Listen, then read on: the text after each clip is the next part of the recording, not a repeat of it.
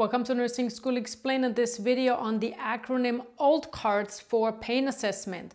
Now this is a very easy acronym that you can remember, and as you know, we always need to assess our patient's pain. So OLDCARTS stands for O, onset, so when did the pain start? L, location, where is the patient located? D, duration, and that is kind of redundant from onset, you might think, but this can also mean, is it continuous or intermittent, or how long does the pain last when it comes?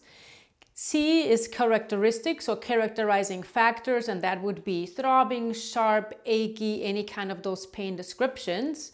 A is aggravated by, so what makes the pain worse? And R is relieved by, what makes the pain better? T stands for treatment tried, so what has the patient done to help relieve the symptoms? And then S, of course, severity on our 0 to 10 scale.